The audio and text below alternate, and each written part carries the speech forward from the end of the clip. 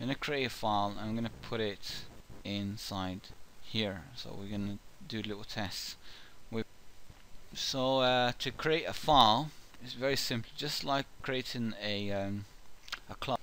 Right, to add a file, simply just right click on there and we're going to say add, and this time we're going to say new item, and the new item here is going to be just basically a text file. So let's find text file. There it is.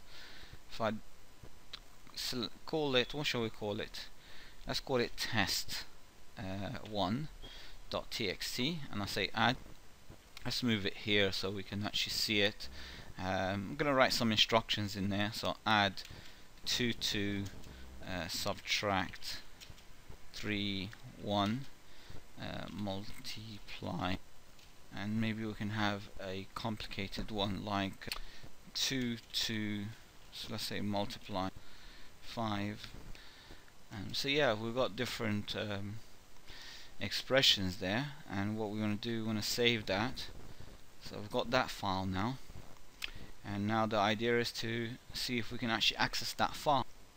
We can see that it's actually located down here. So it's in Intel Calc and then test1.txt. So let's run the application. So we have the application here.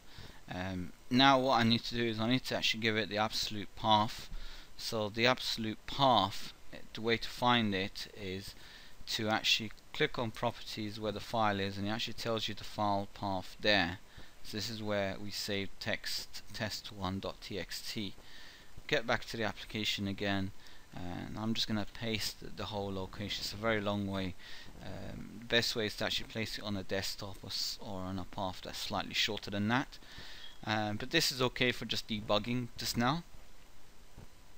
So this is the path, and all I'm going to do is I'm going to click on add file.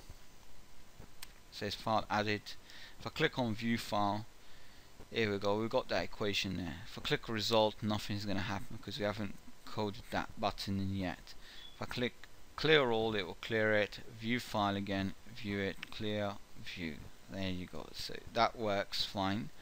And that's pretty much it for this part.